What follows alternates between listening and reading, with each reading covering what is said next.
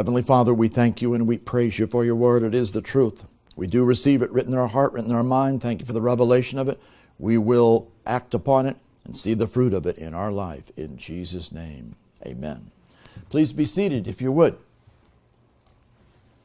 This morning, we began talking to you about the subject of clothing yourself with the garments of God.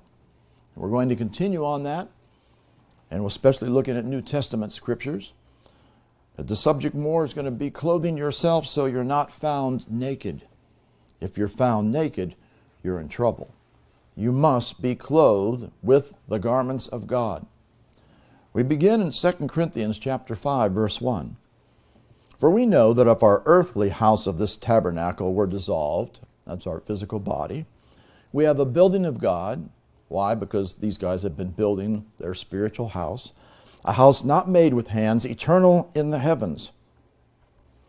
For in this we groan, earnestly desiring to be clothed upon with our house which is from heaven. This is a glorified body that everybody wants to get. But notice, we're desiring this, if so be, here's the condition, that being clothed we shall not be found naked. When we look at the word clothed here, this is talking about us doing what God has told us to do, because it is a middle voice. Middle voice means we're doing it for ourselves. That's why Young says, if so be that having clothed ourselves, that's the way he would translate a middle participle, which is what this is. Having clothed ourselves, then we would be able to see this come to pass. But if we haven't clothed ourselves and we are found naked, we'll be in trouble.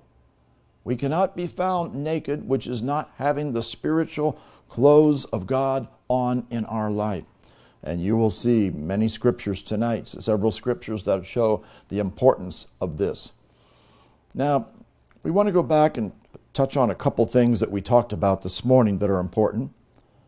We are in the New Testament era, and in the New Testament era, a prophecy was given in Exodus chapter 19, here in chapter 19, in verse 5, first of all, that if you will obey my voice indeed and keep my covenant, you'll be a peculiar treasure unto me above all people, all the earth is mine. And that they would be a kingdom of priests, a holy nation. That was a prophecy for all of them. And then we come down to verse 10.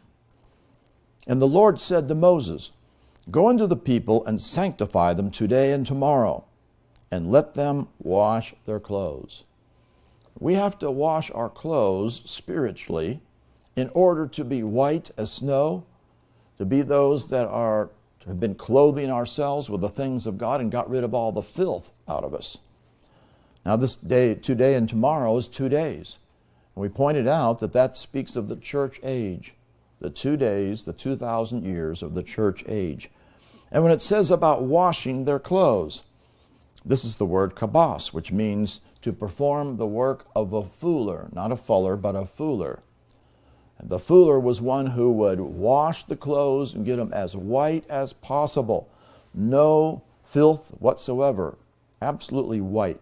And that's exactly what we're to do. Notice, it says, let them wash as white as snow, like a fuller, their clothes.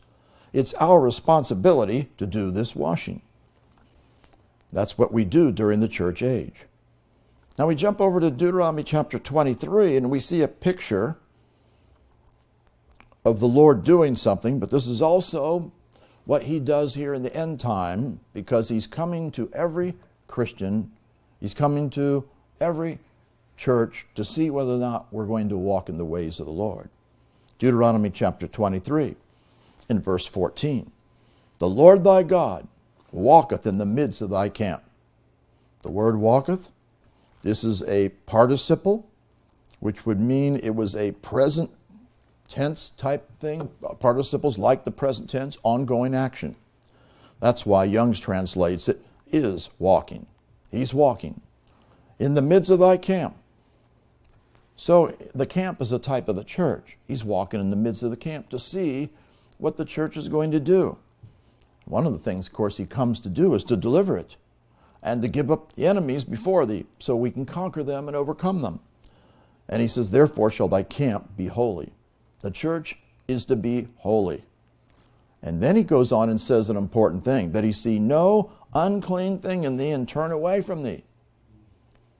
Now the word unclean here is actually the word nakedness. As you see, as Young's brings it out, that he doesn't see in thee the nakedness of anything. Otherwise, you've been clothed. You're not unclothed, you're clothed. If you are unclothed, then that means you haven't done what's necessary to put on God's clothes, his garments. And notice, that means you wouldn't be holy, because you wouldn't be walking in his ways. You'd be walking in ways of sin. And notice that if he sees any nakedness of anything in you, because you haven't clothed yourself, he will turn away from you. He will not manifest himself to you. And he's coming to every church to find out who's going to walk in line with the Word, who is going to do what God commands, and who is going to be holy and who's not. We go over to Luke chapter 8, a scripture also that we looked at this morning, but important to see again. Luke chapter 8, we pick up over here in verse 27. This is when Jesus went forth, and there met him out of the city a certain man which had devils a long time. He had a lot of demons that were in him for a long time. And notice it says he wear no clothes, neither abode in any house, but in the tombs. When it says he wear no clothes, this is a form of this word enduo, but it's a combination with another one, and disco. And this particular word is an imperfect tense, meaning ongoing action in the past. He was wearing continually, and it's a middle voice verb, which means for himself. He was wearing for himself no clothes. That meant this guy did not clothe himself. And that's how he got all these demons in him. If you don't clothe yourself, you're going to be walking in sin. You're going to be walking contrary to the Word of God. And what's going to happen? You're going to get all these demons that are going to come into you because you're not protected. You're walking in sin. You're walking in the flesh instead of having God's clothes on, which comes because of the Word in you that you're walking after. So, this guy was in trouble. Now, Jesus, of course, came to set him free and to cast the demons out. And then we come to verse 35 that we saw an important thing. They went to see what was done, came to Jesus. This guy was free from the demons. They got cast out. And they found the man of whom the devils that were departed. And it says, sitting at the feet of Jesus, clothed and in his right mind. It's important that we look at what this is saying. Sitting at the feet of Jesus.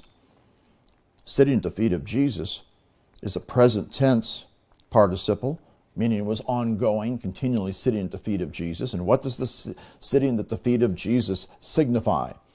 As we mentioned this morning, but we'll mention it again. Who else was sitting at the feet of Jesus? Luke chapter 10, verse 39. He had a sister called Mary, which also sat at Jesus' feet and heard his word. If you are sitting at the feet of Jesus, you are sitting and hearing his word continually. That is important to see. Because if we are going to put on the garments of God and be clothed, we're going to have to get the word in us. That's how it happens in your life. And you're going to spend time sitting at the feet of Jesus continually hearing his word. And what was the result of that? It said he was clothed. That doesn't mean he just decided to put on his clothes all of a sudden. It's not talking about that. The reason you know that, because when you look at this word clothed, it is a perfect tense verb. It's a spiritual revelation. And it's a passive voice, which means somebody else was doing this. So it's not talking about this guy suddenly decided to put on clothes, because he didn't do it anyway. It's passive voice. Somebody else was doing it. Who was doing it? God is doing it. How did it happen?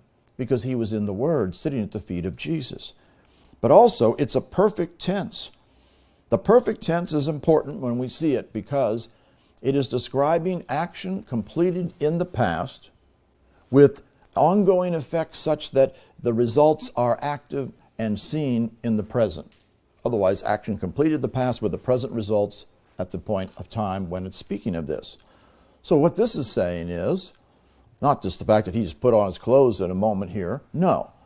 This is a spiritual revelation that through the Word of God that he was continually hearing, he was putting on the spiritual clothes of God in the past, and he kept them on and was walking in them, evidence because he was clothed at that point in time. And it also says he was in his right mind. That means you'll be in your right mind, not just because the demons are cast out, but it's because of the Word coming into you. And you doing the Word and seeing it work in your life, the present, the perfect tense, to the point where you are walking in it and you are following the way of the Word of God. And he was in his right mind. And that's what God wants for us, to be in a right mind, because we're going to walk in the ways of the Word. Otherwise, the thing you need to see from this is just casting out the demons isn't going to bring the victory totally. Casting out the demons is part of it. But you got to get in the Word. You got to get your spiritual clothes on. You got to get clothed with the things of God. And you got to be walking in it consistently so you don't give place to the enemy trying to come back in. And you got to have your mind renewed to the Word and be walking in that, taking your thoughts captive, thinking on good things, walking in the ways of the Word, abiding, so to speak, in a right mind. And that's exactly what happened with this guy. That's what God wants for us. Now, if we're going to do this, another scripture we looked at this morning, need to look at for a moment, in Ephesians chapter 6. How are we going to get these spiritual clothes on so we're not naked? Well, Ephesians chapter 6, verse 10, he says, "Finally, my brethren, be strong in the Lord and in the power of his might."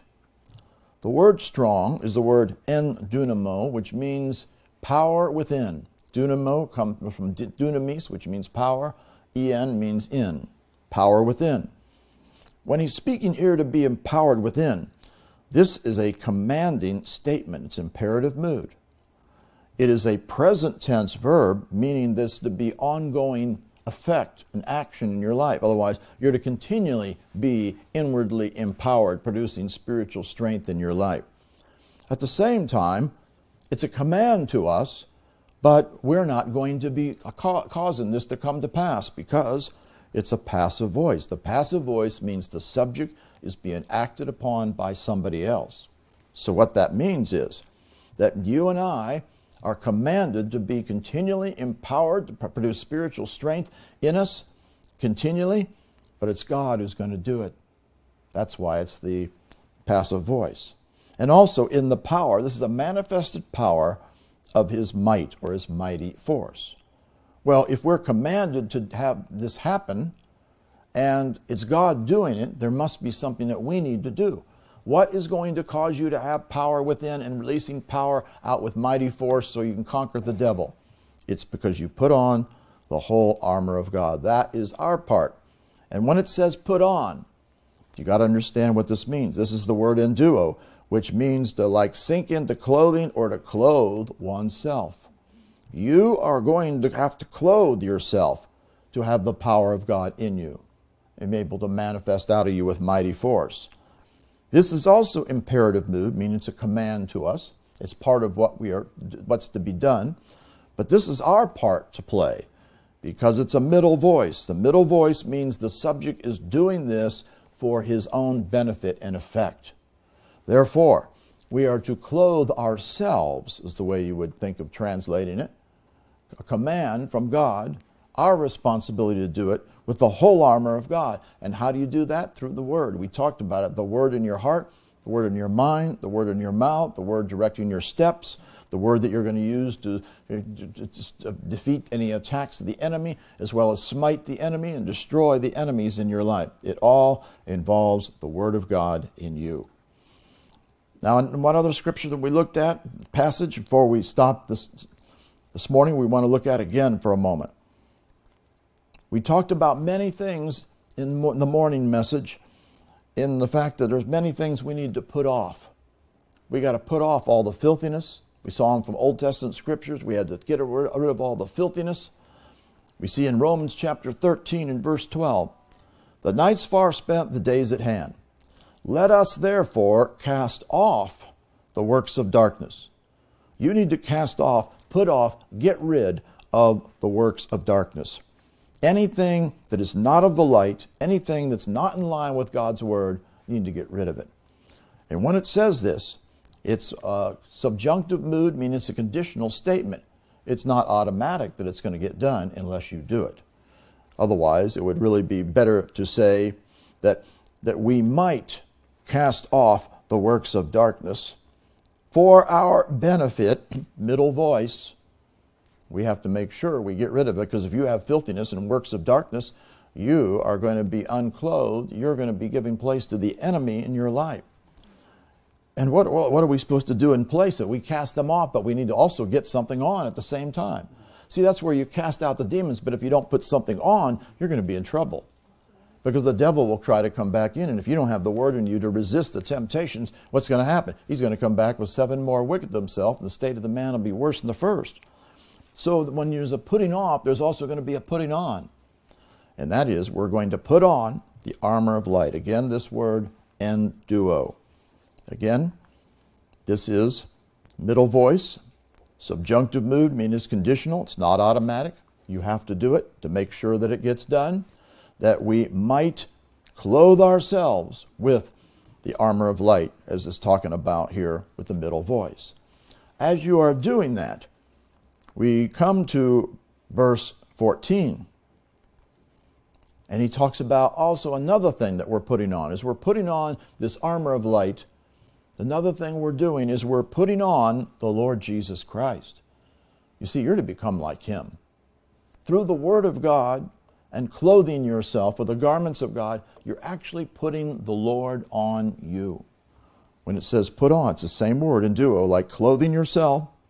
Again, and this time when it says it, it's not giving a subjunctive mood. It's switched to now an imperative mood. Before it was saying conditional things. You should be putting off these things, meet these conditions, and put on the armor of light. But now he says, this is a command to you. Imperative mood. He's commanding you and me. Clothe yourselves for your benefit, middle voice, with the Lord Jesus Christ. You're commanded to do it. God expects every one of us to clothe ourselves with the Lord Jesus Christ. And how do you do it? Through the word of God. And then he goes on and says, and make not provision for the flesh to fulfill the lust thereof. If you walk in the flesh, are you putting on the Lord Jesus Christ? No, you're walking in sin and giving place to the devil, and demons are going to come into you by walking in the flesh, which is sin. When it says make not provision, that means forethought. You don't even give forethought at all for the flesh to fulfill the lust thereof. You've got to stay on top of not yielding to the flesh. Remember, if we're coming after him, we're going to deny ourselves. We're going to take up our cross daily, crucifying the flesh.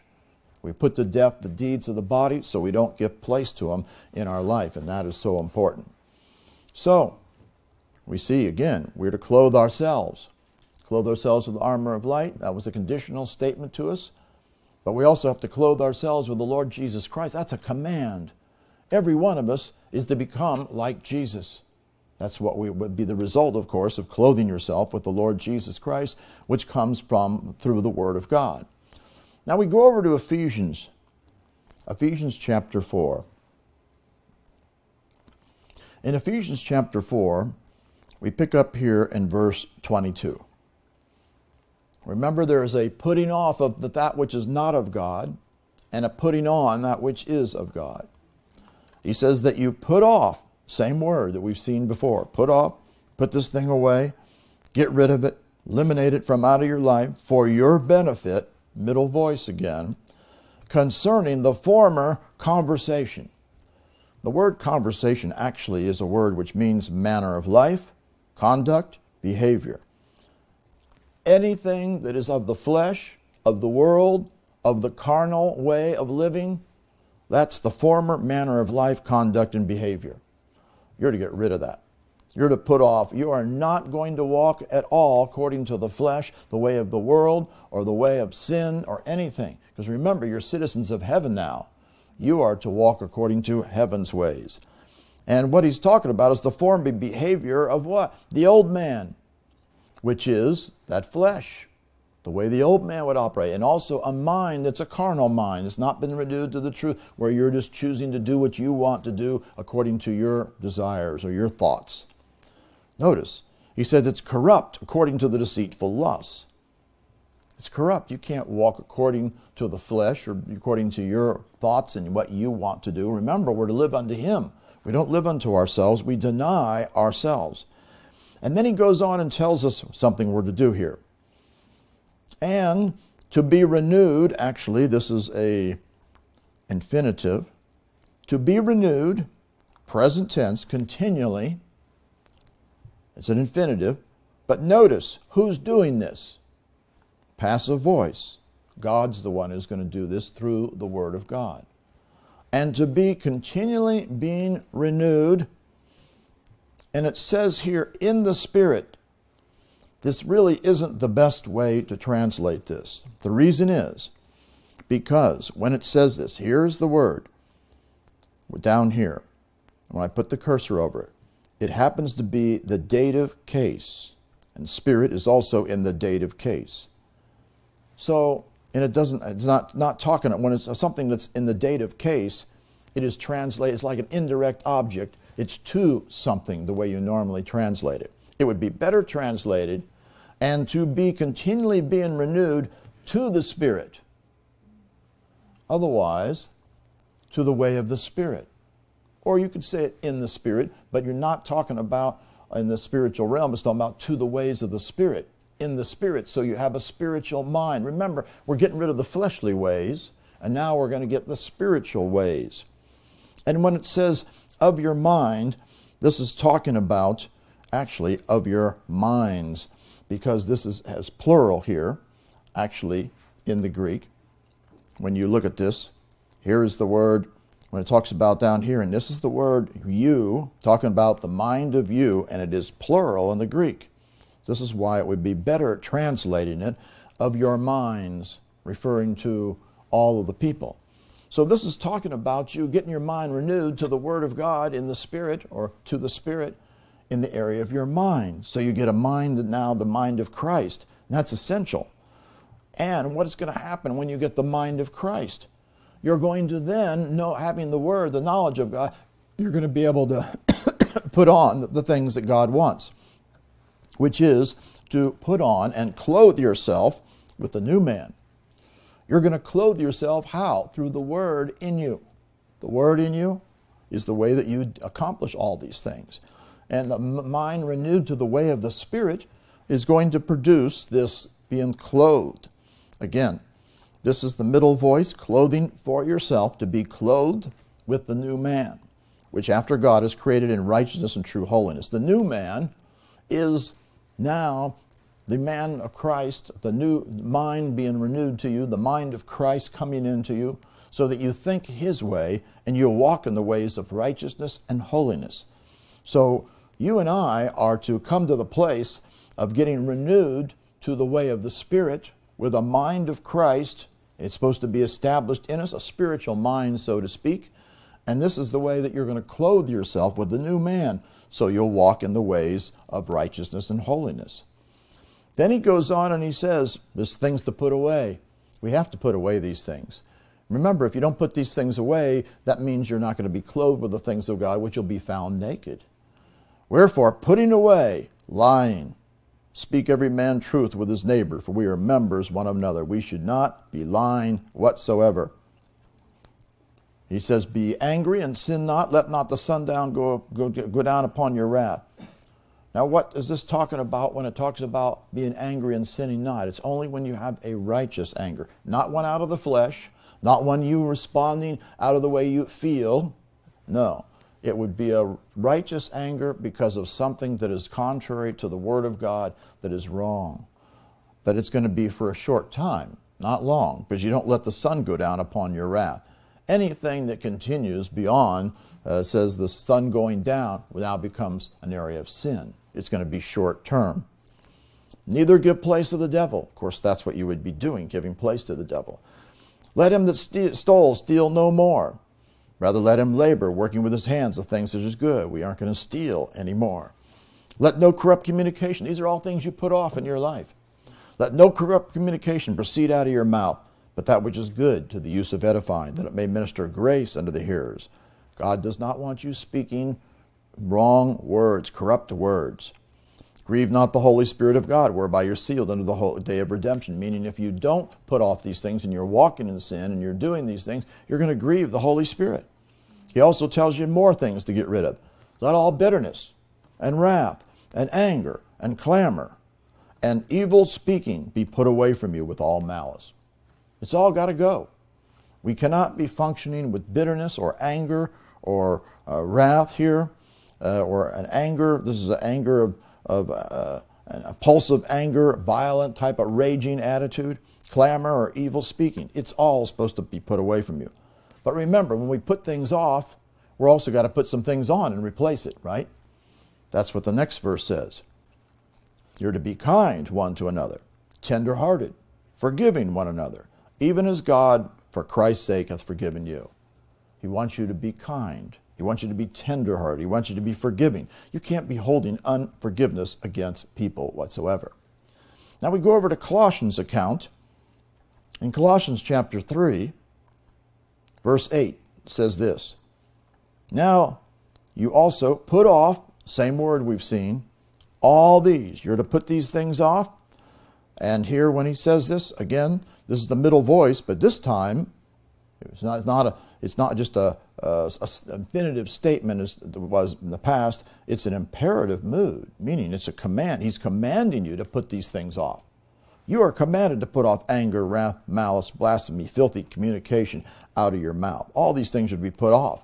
Lie not one to another, seeing you put off the old man with his deeds. You put off all that.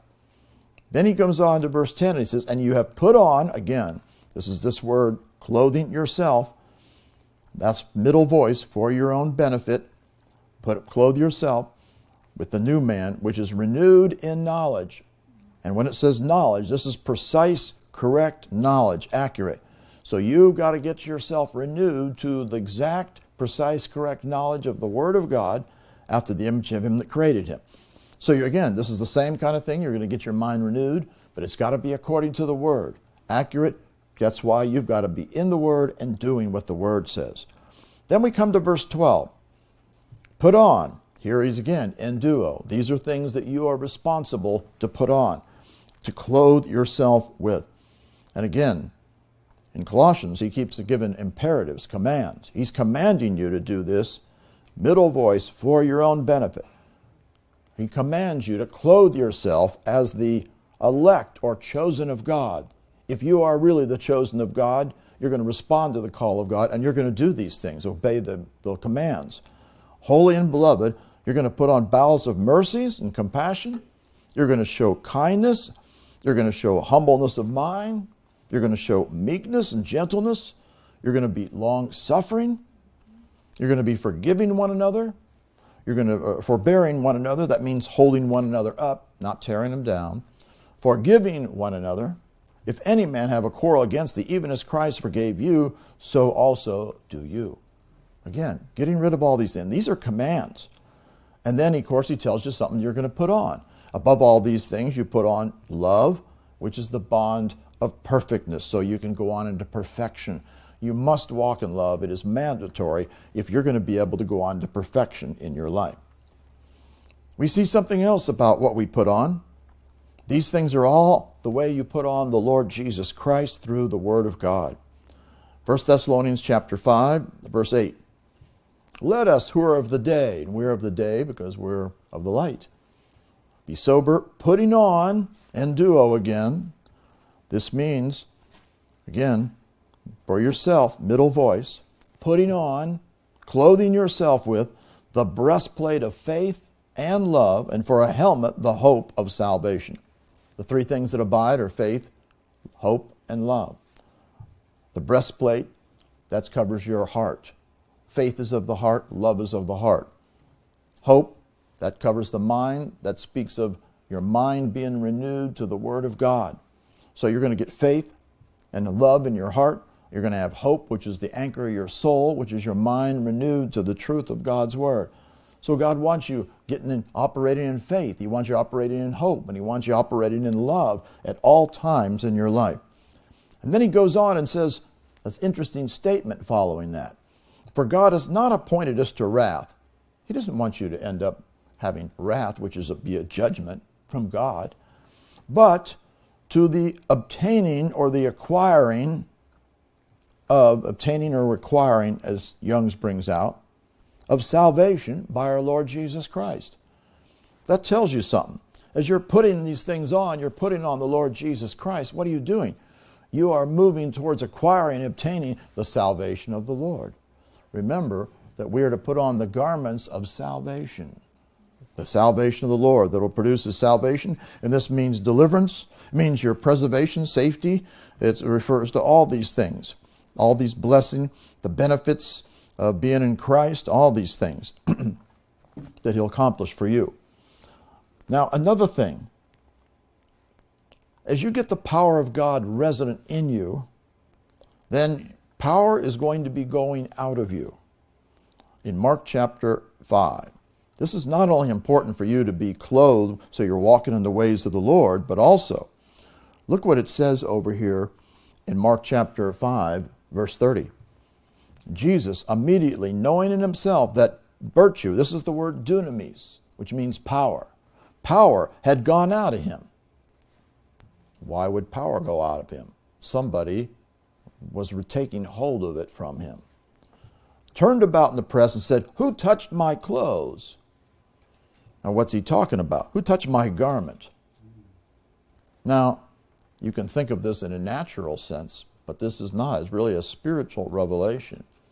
Because all the people were touching His clothes when they came in contact with Him. That's why, of course, the disciples said, "What are you saying, who touched me?" Because the multitude's been thronging me, touching His clothes. We're not talking about in the natural. We're talking about in the realm of the Spirit. And what was He doing? This person was touching His garment. And what garment was that? The garment that He had on, the garment that He'd put on, the garments of God that He'd put on in Him. Power had been put on, just like you and I are to put on the garments of God, armor of God that produces power within. This person was taking hold of the power of God that was resident in Jesus, and that brought healing.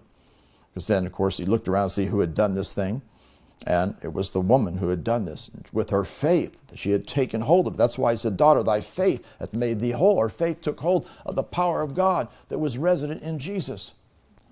And that's, of course, she was made whole. He said, "Go in peace and be whole of thy plague." God wants you to get the power of God resident in you, and you are going to release it out to others. You also must understand that you are going to be taking hold of the power of God as you pray the Word of God. Take hold of it from the Lord, from this power on the inside of you, from the Word, that's going to be your faith in the power of God to bring forth healing as well in your life. As you have the spiritual clothes on, the power of God will be resident in you, and it'll be working through you. The Lord will be working, manifesting His power to bring healing in your life. It's also interesting over in Mark chapter 10, verse 50. This is the guy who was blind, the blind man. And he, casting away, sounds like he's doing this at that point in time. No, it literally means having cast away. He cast away this garment. He said, this isn't going to be my garment any longer. He rose and came to Jesus.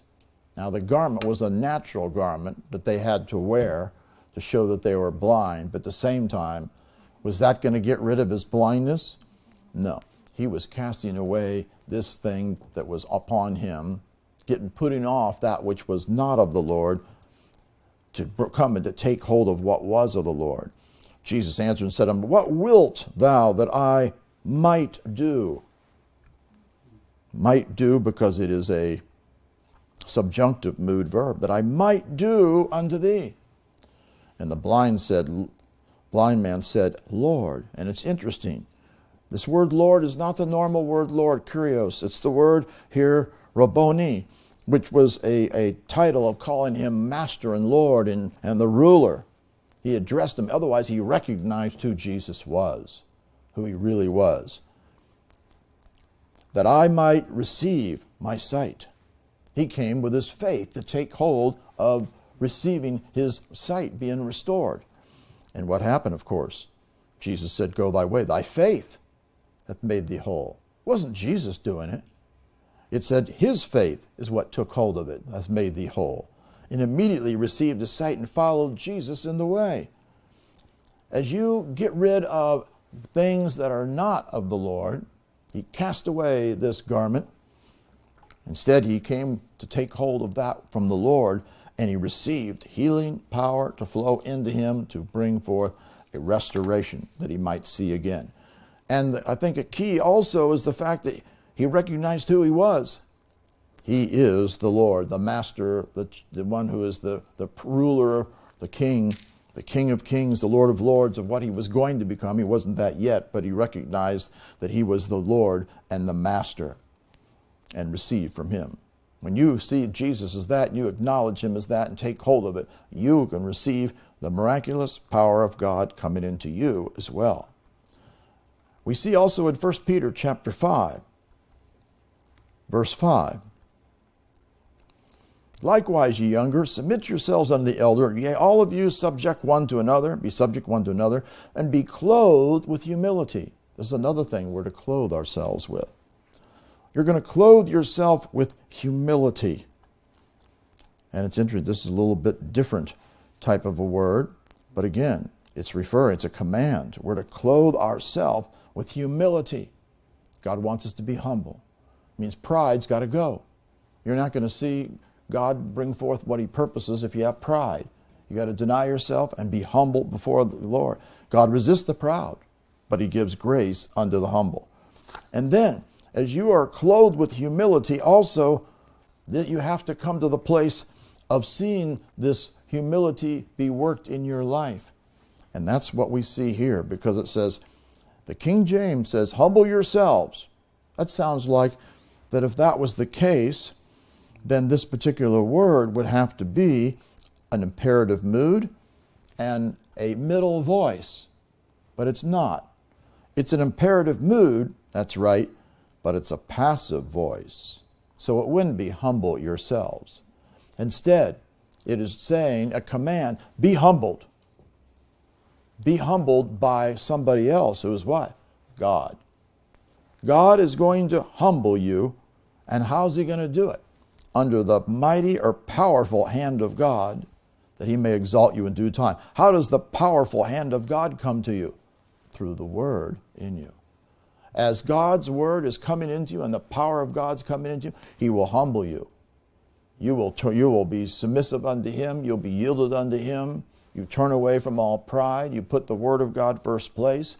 It will bring you to the place of total submission and yieldedness to him, because you humble yourself under him, and you've been humbled by the mighty power of God, by God. And notice, this is a key for you to be exalted in life, that he may exalt you in due time. People don't get exalted as long as they're in proud. You've got to be humbled. Humble yourself, clothing yourself with humility, and be humbled by God, by the power of God working in your life. Then you can be in the position to be exalted. These are all things that we need to put on. So we put on the new man, we put on all these things, we put off all those evil things, the anger, the bitterness, the resentments, all these things got to go. But all of this is especially important of the clothing of yourselves if you're going to be right with the Lord. Matthew chapter 22. Matthew chapter 22, here we come to verse 11. This is where it's teaching about the wedding, and the wedding was all prepared. All the guests were invited. Now they have the guests there. And in Matthew 22:11, the king comes in to see the guests. He saw there a man which had not on a wedding garment. You got to look this up. When it says had not on, it's really the word enduo, which we've seen many times before.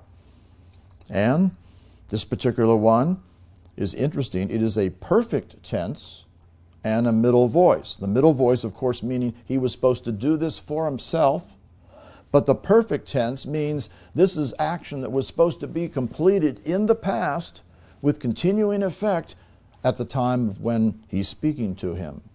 So what this is saying is that this guy had not done the work of putting on the wedding garment.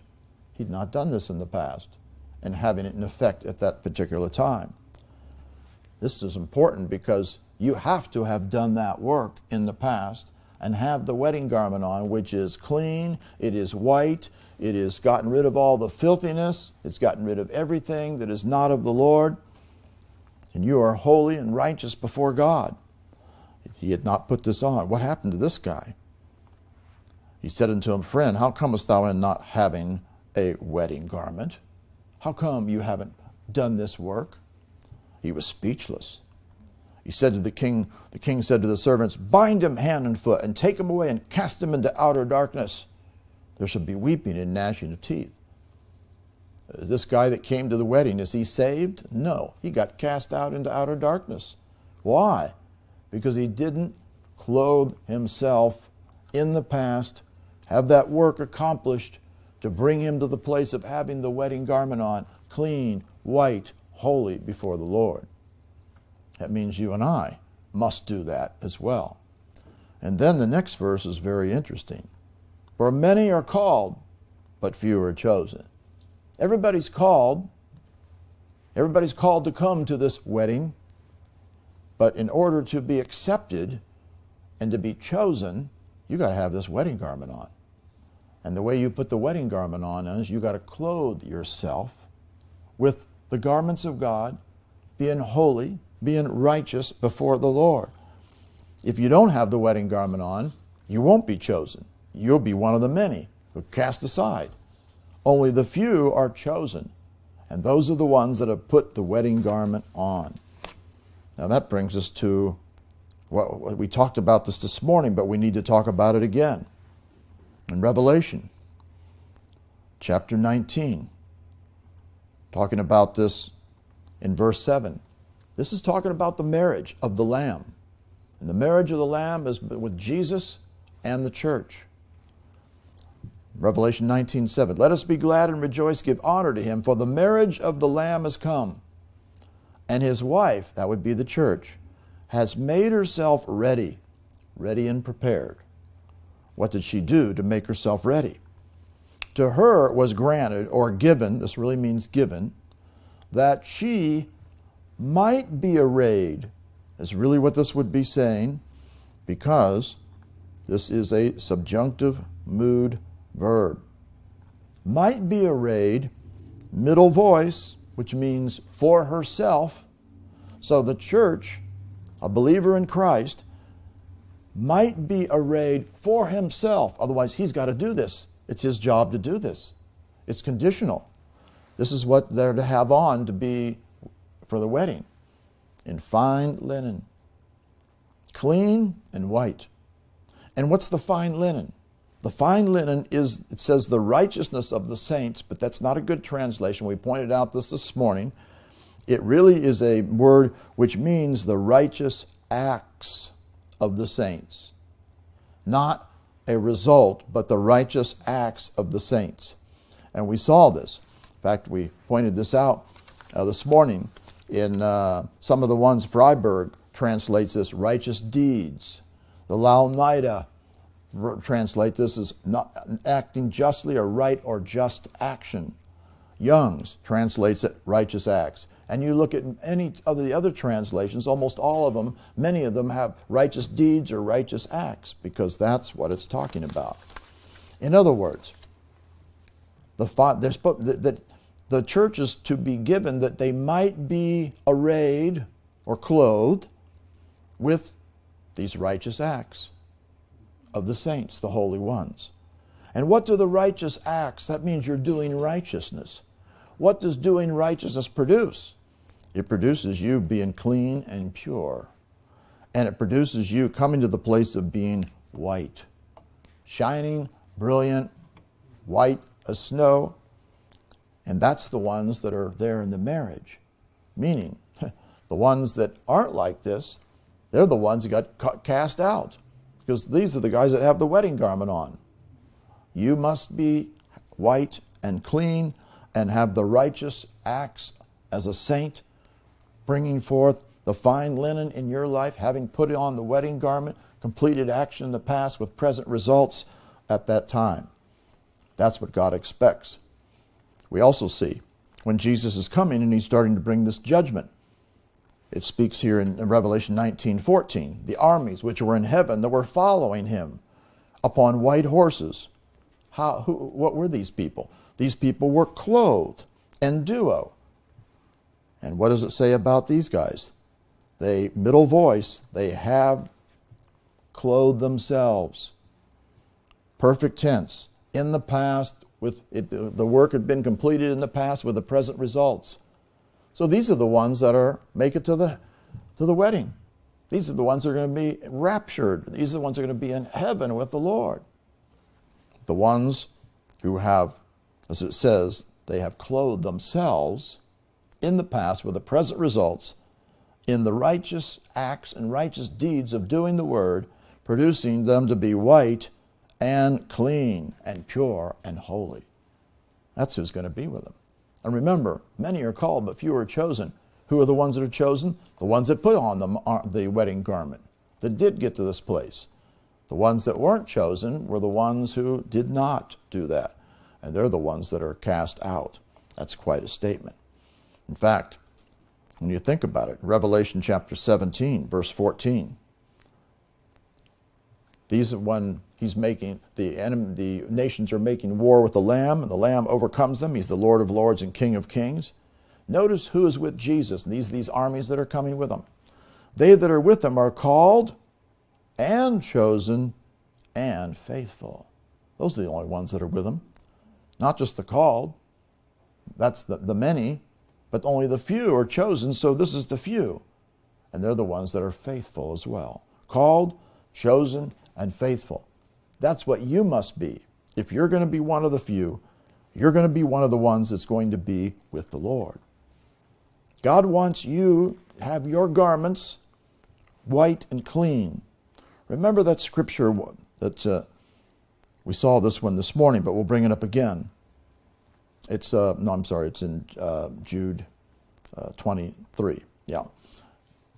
Others say with fear, pulling them out of the fire, hating even the garment spotted by the flesh. The word spotted actually means defiled. What defiles you? The flesh, because sin is it. So it means any of the works of the flesh, you're defiled. Your garment is going to be spotted. Is your garment white and clean? No. It means you can't have the works of the flesh and think that you're going to be in this marriage with the Lord. Nobody's coming in that way. Only the righteous are going to get in there, and the holy ones. Remember, without holiness, no man shall see the Lord. Hating. God wants you to come to the place of hating, detesting your garment. And this is talking about someone else, but anybody's garment spotted or defiled by the flesh. That means you can't have any fleshly works. Remember, we must crucify the flesh daily. We've got to put off and mortify the deeds of the body. Remember what happens. If you live after the flesh, you die. That's not going to be making it. That's not going to have eternal life whatsoever.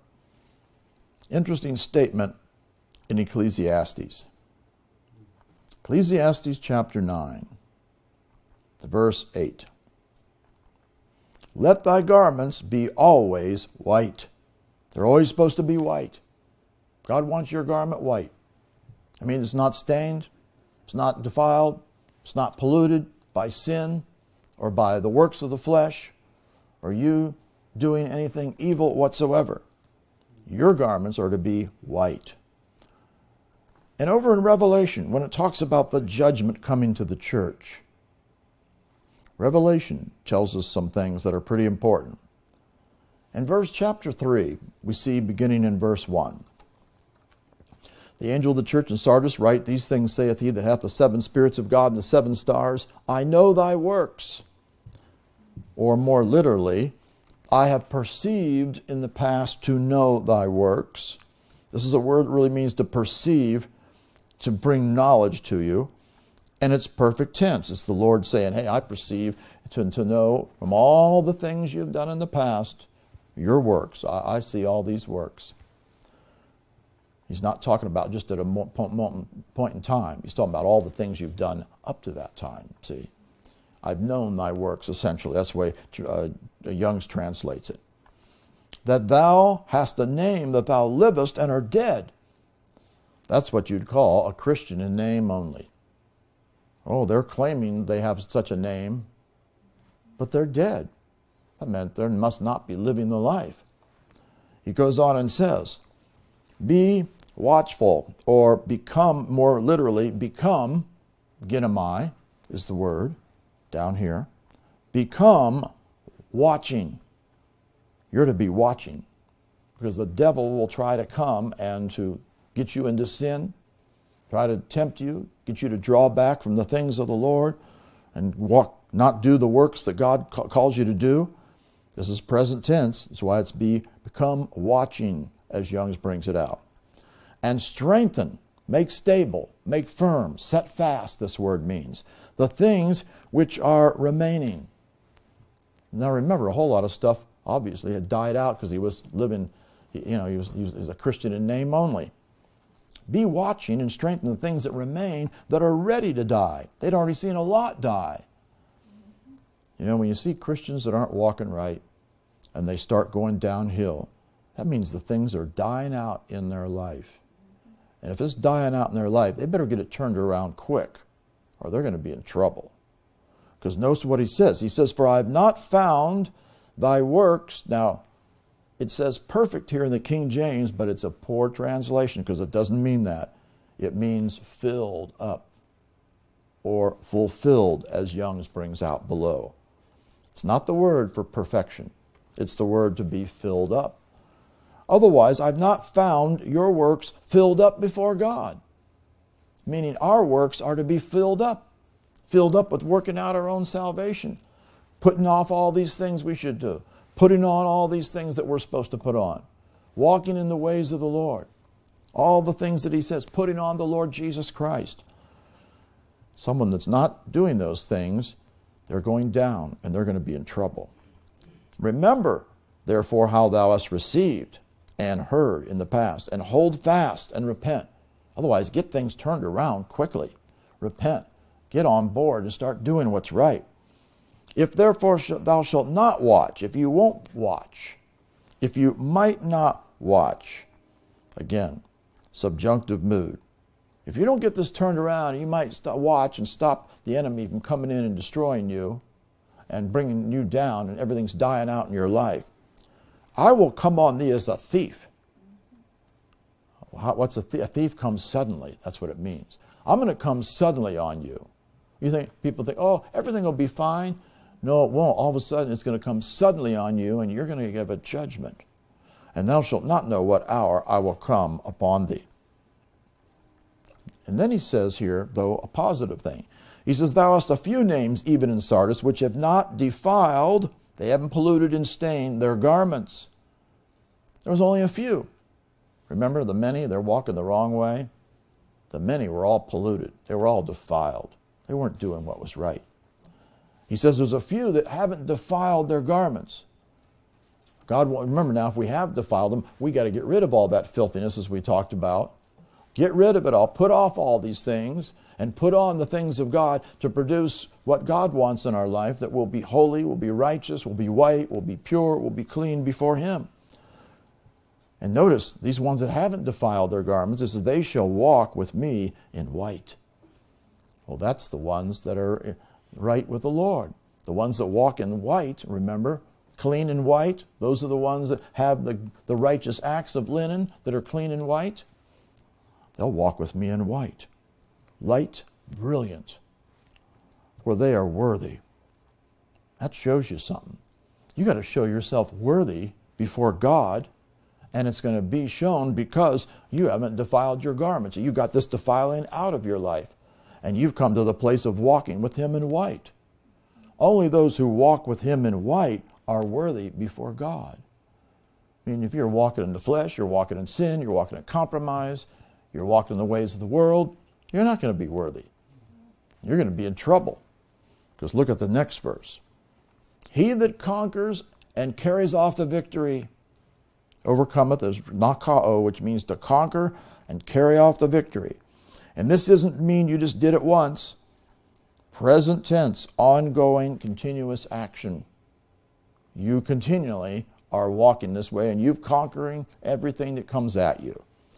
The same shall be clothed in white raiment. That tells you another thing. How do you get to the place of getting this white raiment? Not only through the word coming into you, you're doing what the word says and your works being fulfilled, but also through conquering the enemies, conquering and carrying off the victory. Are we able to conquer and carry off the victory? Absolutely. What's going to do it? Our faith. And we're supposed to have this faith and hope on us, put on us, remember.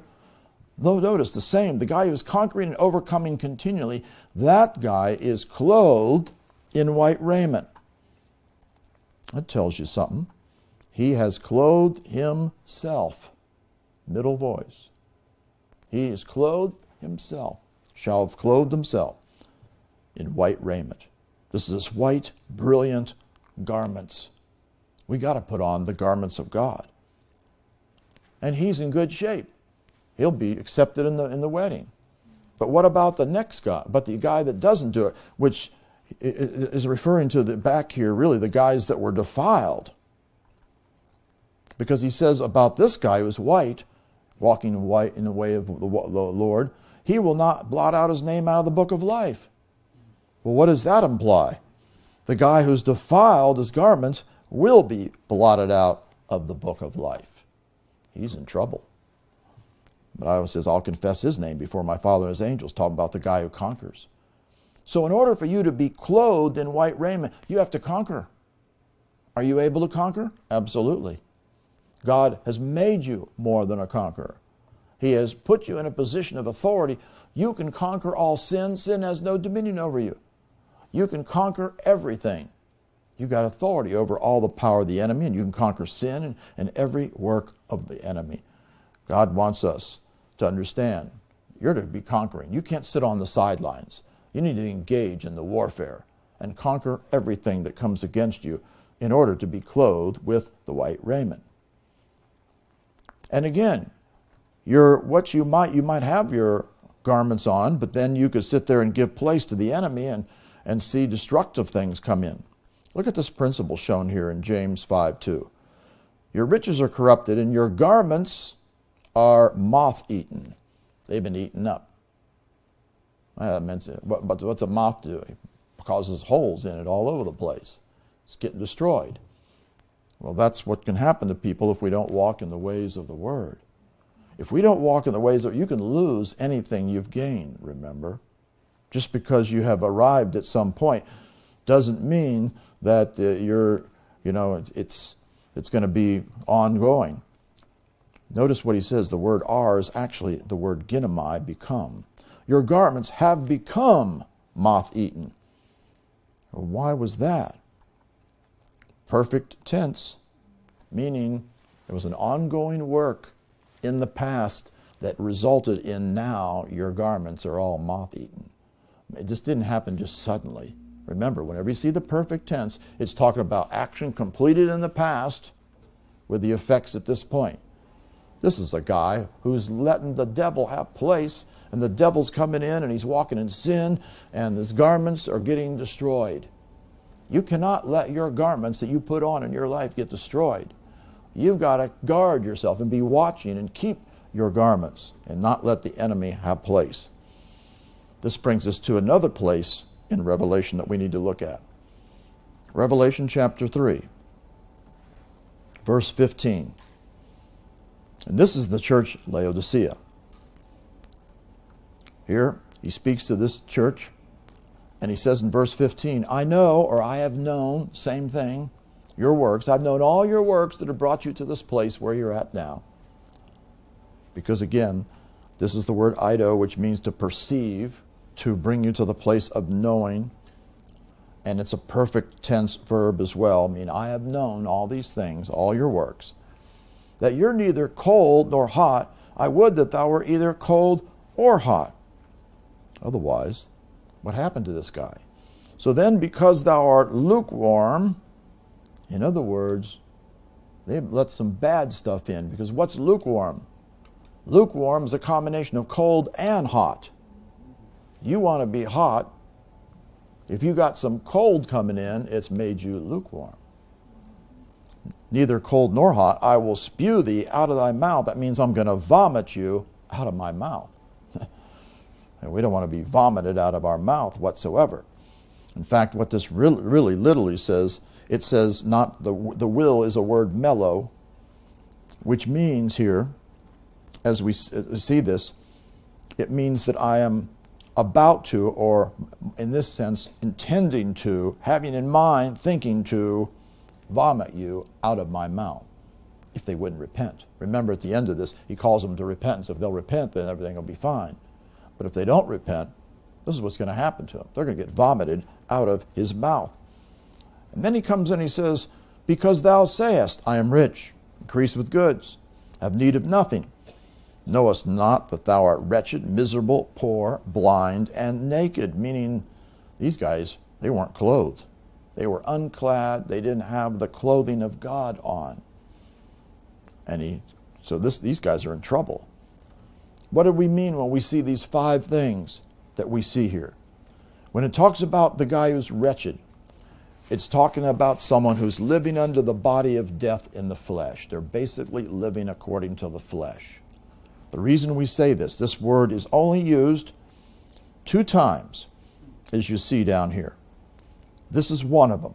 The other use reveals really what this is talking about, the state of the person. It's over in Romans chapter 7, in verse 24. This is where Paul was saying in this context, the things that I want to do, I'm not doing. The things that I am doing, I don't want to do, and things are, doing the things he didn't want to do and not doing the things he did want to do. So he says, here's the state he comes to. He says, oh, wretched man, that's the word. Oh, wretched man that I am, who shall deliver me from the body of this death? Meaning that someone who is wretched is living under the body of death. He's living in the flesh. He's not living according to the way of the Spirit, and he is in trouble. Then when it talks about the next one being miserable, we'll go back to that for a moment.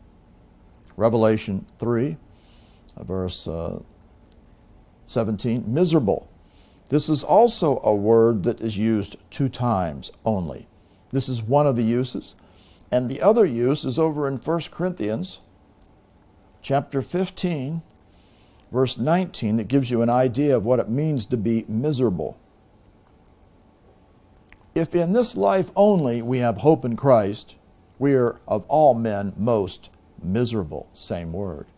Meaning, why is this guy miserable? Because his focus is only on this life, life that only that's going on now in our own physical life. Otherwise, if we only had just this life now, we didn't have any eternal life in the future, we'd be miserable. That's what they were. They only had their life focused upon that which was now. Otherwise, they're living for the present, not living for the future, not living for what God wants, not certainly working out their own salvation. They're just living, doing their hope is totally in the natural life only, and they're not living for the Lord, obviously. Another we see is the person says that he's poor. Well, what's that mean? If he's poor, that means he's lacking spiritually. He's lacking the riches of Christ. And that we've covered a message on that in the past. The riches of Christ are all kinds of things. Possessing his knowledge and understanding and wisdom and possessing fruit and all the different things that he brings forth in your life. And he's blind, meaning he can't see. Spiritually, he can't see now. Spiritually blind. He's not able to see. He's not perceiving things. He's just running around in the natural. And he's also naked, meaning he's spiritually unclothed. Spiritually unclothed. And you're in trouble if you're spiritually unclothed, remember. And then we come down to verse 18. So what's he tell him to do? This is the answer. I counsel thee to buy of me gold tried in the fire. Well, what has been tried in the fire? The Word of God is that which has been tried. Get the word. And when it talks about buying, because the reason it says this is because it's going to cost you something to get the word of God. And it's even interesting that this statement about buying the word is even shown back in Proverbs 23, verse 23. Buy the truth, sell it not. Also wisdom, instruction, understanding. You're supposed to, and the word buy is referring to acquiring it. Get this, possess it. That's what it's talking about. So you're supposed to buy the word, essentially, possess it, acquire it, get it. How are you going to do that? You're going to have to spend time getting in the Word of God, because what's the problem with this guy who's lukewarm? He's not in the Word. He's living basically in the natural. He's living in the flesh. He's got his focus on all these things. I have my riches. I got my goods. Everything seems fine with me in my life. Everything's going good. He's not living for the Lord whatsoever. He's in trouble. So and then he goes on and says, what's going to result? That thou mayest be rich with what riches? The riches of God, not the riches of the natural. The riches of Christ is what you want. And what else will you get? And also he says that you're also to buy this white raiment. Remember, we get the white raiment by conquering the enemy and by getting the garments of God put on us, the Word of God, and becoming white and clean and pure and walking the way of righteousness. White raiment. This is this bright, brilliant raiment, that thou mayest be clothed. Meaning if you don't have the white raiment, you're not clothed. You're naked. Oh, we can't have that. We've got to get this. And the shame of thy nakedness does not appear. Meaning that if you're naked, you're ashamed, you're dishonored, you're disgraced to God. God doesn't want us to be dishonored or disgraced to Him whatsoever. But if we're naked, because spiritually talking about we have not the garments of God on, we are going to be shamed or we're going to be disgraced before Him. And also he says, anoint thine eyes with eye salve that thou mayest see. Otherwise, when you get the Word in you, the Holy Spirit's going to bring revelation. He's going to open your eyes so you'll be able to see. Remember, they were blind. They couldn't see anything. Why? Because they weren't walking in the way of the Lord. And that you might be able to see and be able to walk in the ways of the Spirit. Otherwise, they're not seeing things in the Spirit. They're just walking around in the natural. As many as I love, I rebuke. God will come to rebuke and to chasten. Be zealous, therefore, and repent. Anybody who is not hot for God, they need to be rebuked and chastened. God tells us, be zealous and repent. That means you need to burn with zeal. You just don't you continue this way. You better get in order and get things in order quickly with a zealous attitude. Be zealous and repent. Means change your mind. Remember, repentance is shown by fruit. How do you know you have repentance? By the fruit in your life, by the works, by you show repentance by the change in action. Not just because I say I repent. People say they repent all the time. And then you look at their life, if there's any fruit, is there any change? Is there any works of showing that forth? No, not at all. We must come to that place. And then he says, behold, I stand at the door and knock. That shows you that this guy, because he's walking in the flesh, the Lord's not even manifested in him. He's on the outside. I stand at the door and knock. If any man hear my voice and open the door, I'll come into him and will sup with him and he with me. Meaning, if you'll hear my voice, if you might hear my voice, meaning this person hasn't been hearing the voice of the Lord. This is a subjunctive mood. That means it's conditional. If you'll hear my word, which is His voice, open the door, I'll come into him. And certainly he's knocking. When he stands at the door, so I'm at the door of your heart. You've got to give your heart to the Lord. And people that don't give their heart to the Lord, they walk in the flesh. They just walk after the world. They just walk after whatever they want. They don't live under the Lord. You can't be that way. This is obviously someone who has not put on the garments of God. They do not have the white raiment on. Their eyes are blind. They're miserable. They're wretched. They're living after the flesh. And they can't see spiritually, and they've been deceived. And then he goes on and says, him that overcometh conquers and carries off the victory. And remember, that's what's necessary to get this white raiment. Will I grant to sit with me in my throne, even as I also overcame and am set down with my Father in his throne. That's quite a statement. Jesus had to overcome for him to be able to be with the Father in his throne. What do you think about us? Well, that was just Jesus. Well, it's not going to be any different. We have to do the same thing. The disciple is not above the master, you know. We're going to have to do the same thing. We're going to have to overcome to be able to sit with him in his throne as well. Mandatory. Therefore, we got to get the garments of God put on in our life. In fact, look at the picture in heaven of the ones that are up there in Revelation. Revelation 7:13. One of the elders answered, saying unto me, what are these which are arrayed in white robes? Whence came they? Arrayed. This is the white, brilliant light. And these ones were arrayed in these white robes. There must be another. Here it is. They're clothed in the white robes. Notice this, the perfect tense. That meant the action was completed in the past for them to get this white robes. And because of God's work in their life, passive, he's the one that does this, and they've come to that place. Meaning, if you do this work, then you will have the white robes. That's who's up there in heaven. Yeah, the ones that aren't having that, they're not going to be there. Whence come they? He said unto them, Sir, thou knowest. He said to me, these are they which came out of great tribulation, and have washed their robes. They washed clean, and made them white in the blood of the Lamb. These guys got whitened. The blood of the Lamb cleanses you from all the sin. You get turned away from your walking. If you're walking the light, then the blood's going to be applied towards you. These guys have washed and become white. Otherwise, these are the guys that are up in heaven. The people that aren't doing that, they're not going to make it.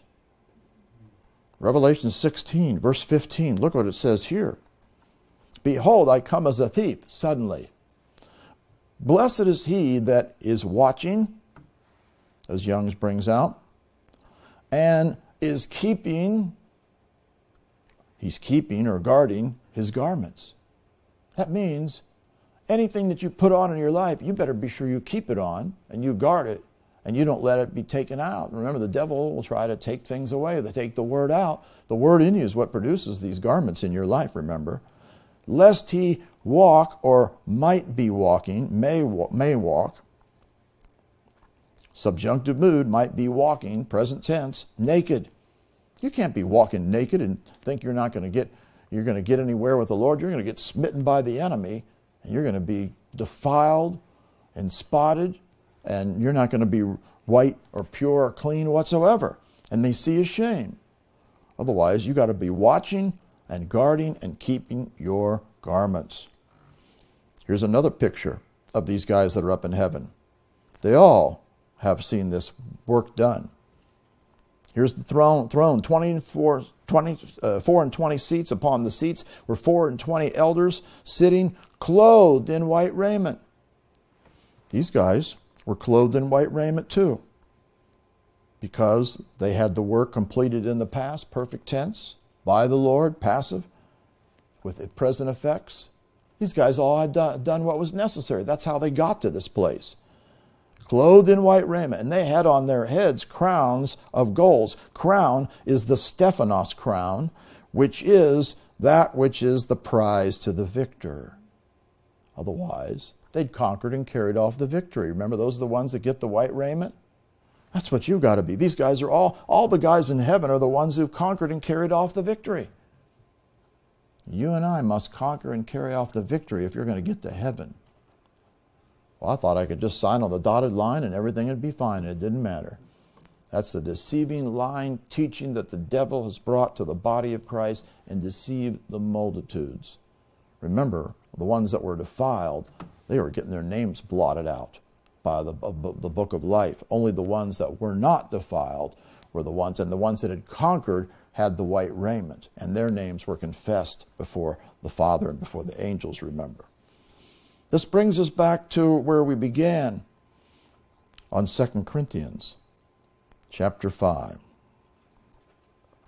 We come to verse 3 again. If so be that being clothed, that means we got to be clothed. Remember what this is. Middle voice. Having clothed yourself, you did this work. We shall not be found naked. If you're found naked, are you going to be with the Lord? You're going to be accepted by Him? No way. Remember, the one who gets found naked, he turns away from Him. No, you're not going to be with me whatsoever. Remember the guys that are walking in lawlessness? Depart from me. The guy that's walking in unrighteousness in Luke, I don't know you from where you're from. Who are you? He didn't, because he knows you as what you're walking after continually at any point in time. And then he goes on and says, for we that are in this tabernacle do groan, being burdened, not for that we would be unclothed, but clothed upon, that mortality might be swallowed up of life. Because what are we wanting to get? A glorified body. But to be able to get the glorified body, you have to first have clothed yourself with the white raiment and be holy. And the righteous acts, remember, the linen, and not found naked. The ones that are found naked, they are going to be cast aside. This is absolutely essential. You and I must come to the place, as we said, of clothing ourselves so we're not found naked. Because if we're found naked, we're in trouble. Those guys that were naked, they were going to be vomited out of his mouth, you know. They were naked. They weren't clothed. They were miserable. They were living after the flesh. They were living away, doing whatever they wanted. They thought, well, I have my riches. I have all my goods, and I have needed nothing, you know. I don't need anything. They were deceived totally by the enemy. So as we've looked at this morning and tonight, we can see that it's mandatory for you to clothe yourself with the garments of God. At the same time, put away all the iniquity, all the filth, all the evil, anything that defiles you. Get rid of it all out of your life. And you put on the things of God. So we get rid of all the evil, and it's not just getting rid of the evil and not putting things on. See, this is again where people say, oh, we'll just cast out the demons and everything will be fine. But they don't put on the things of God. That's a mistake. And why do they end up getting worse? Or why do they really never get anywhere? Because they haven't done the whole package, putting on the things of God. You got to put on the garments of God to come to the place of being ready for the marriage, which is the righteous acts, coming clean, coming white, being pure, being holy, being righteous before the Lord. That's putting on the new man. And put off all of the old evil things in your life. They all got to be eliminated. So therefore, you and I must clothe ourselves so we're not found naked. If we're found naked, that's just like, you know, they come in to inspect us and say, hey, how come you're naked here? Just like he inspected the king came to the wedding guest and says, where's this wedding garment? You don't have the wedding garment on. And he cast them out into outer darkness. Make sure you are putting on the garments of God, putting on the Lord Jesus Christ, putting on all the things it says, all the good things, you know, putting on love, and you're putting on faith, and you're putting on hope. All this is the word in you that you're hearing and doing, and you're walking in line with it. And you put off all the things that are evil. Anger. You got a problem with anger? Get rid of that thing. Start casting it out. Put that thing off. Get yourself filled up with the kindness, the mercies, the compassion, the love of God, all those different things through the word in you. And it's the word in you is going to do this work.